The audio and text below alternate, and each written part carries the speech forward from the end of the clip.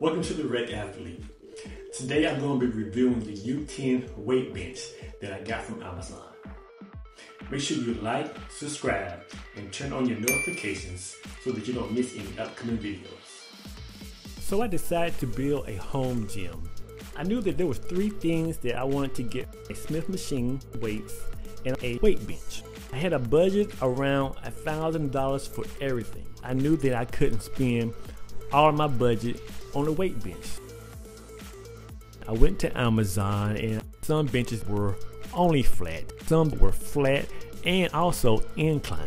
I came across with the YouTen weight bench and it could incline, decline, and lay flat. Okay, this sounds like what I'm looking for. Read some of the reviews, so I had to make the best decision for me, and I decided to go with this weight bench. So I got it, tried it out. It's been about 8 weeks now. So let's talk about what I like about the weight bench. It was under $200, pretty solid, even though it's not too heavy. It is an FID bench. It has wheels on it. So if you're doing some sit-ups, some crunches, it has a place where you can hold your feet in place. It has handles if you're doing some type of abdominal exercises.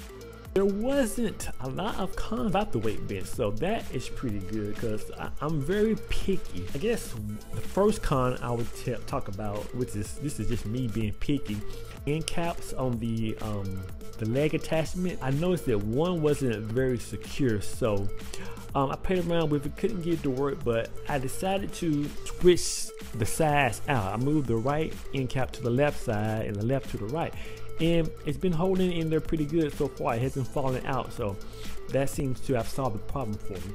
The second con that I have is the gap on the bench. It's fairly large, so if your back is positioned on the gap, you may find that is uncomfortable. I really haven't noticed it when I've been doing bench press, but keep that in mind because that may be something that you may run into down the line when you're working out if you decide to make this purchase.